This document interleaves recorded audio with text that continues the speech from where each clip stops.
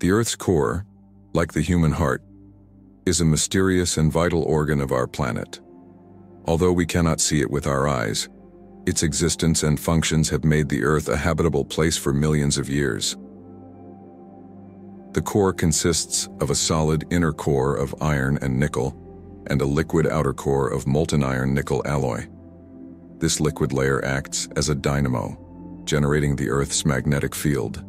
This field acts like a shield, protecting us by deflecting harmful radiation and cosmic rays from the sun. This is essentially the role of the core. The core is also the Earth's heat source.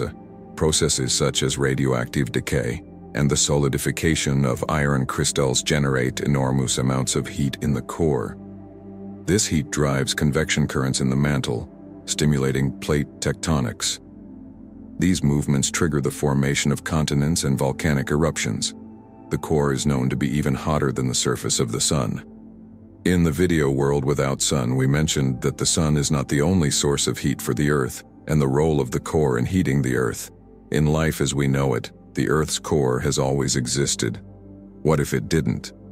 Imagine a world without a core. The Earth's core acts as a dynamo, with convection currents in the liquid outer core creating our magnetic field. This field acts like a shield, deflecting harmful particles and cosmic rays from the sun. Without the core, there would be no magnetic field, leading to disasters such as DNA damage, atmospheric erosion, and space weather events. The solar wind and cosmic rays could damage our DNA, leading to mutations and cancer. Molecules in the atmosphere could be ionized and ejected into space, and the atmosphere could be thinned, exposing the planet to the vacuum of space. Solar storms and flares could damage power grids and electronic equipment, and satellite communications could be completely disrupted. As well as generating a magnetic field, the Earth's core generates an enormous amount of heat.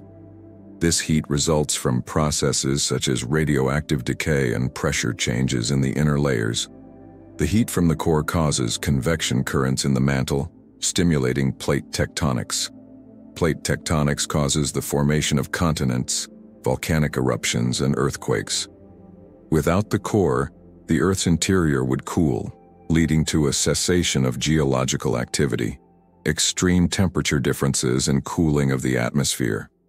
Without plate tectonics, volcanic eruptions and earthquakes, mineral recycling and the balance of the food chain would be adversely affected, disrupting the planet's geological cycle. The sun's energy would become the only source of heat for the Earth's surface.